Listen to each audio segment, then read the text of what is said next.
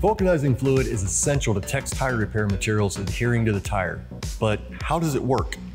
Most of our repairs use a cold chemical vulcanizing process. I'm not going to bore you with a bunch of scientific terms, but generally speaking, when the cushion gum on our repair stems and caps comes in contact with a special formulation of chemicals in Tech vulcanizing fluid, a reaction takes place that permanently bonds the natural rubber repair unit to the rubber of the tire. This creates an air and moisture-proof barrier. Cheap stems, plugs, and patches often come with glue or rubber cement. Do not be fooled. This is a simple adhesive and is not bonding the repair unit to the tire. Over time, road salt, chemicals, and other contaminants will likely break down that adhesive and cause that repair unit to fail. When using Tech vulcanizing fluid, there are a few steps you need to take to ensure a proper repair with maximum adhesion. When applying Tech 760 vulcanizing fluid, work it into the cleaned and prepared surface with a convenient cap-mounted brush using a circular motion.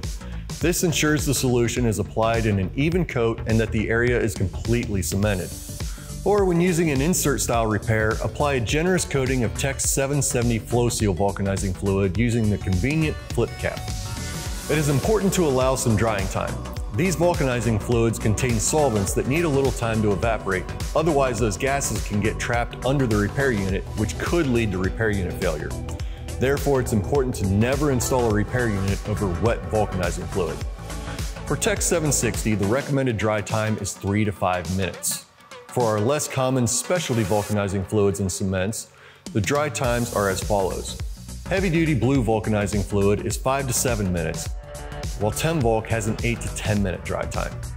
Additional dry times may be required in cold or humid conditions. Never use a fan or your air hose to try to speed up drying times. Doing so could blow buffing debris and other contaminants into the vulcanizing fluid, which could also lead to repair failure. Once you've allowed the proper drying time, install the repair unit and continue on with Tech's repair process. We hope you've enjoyed this brief tutorial. For more in-depth courses, tips, and seminars, we encourage you to sign up for Tech University Online. For an annual fee of just $50, you and your whole shop can learn proper tire repair techniques. Visit techtirerepairs.com and click on the training tab to get started.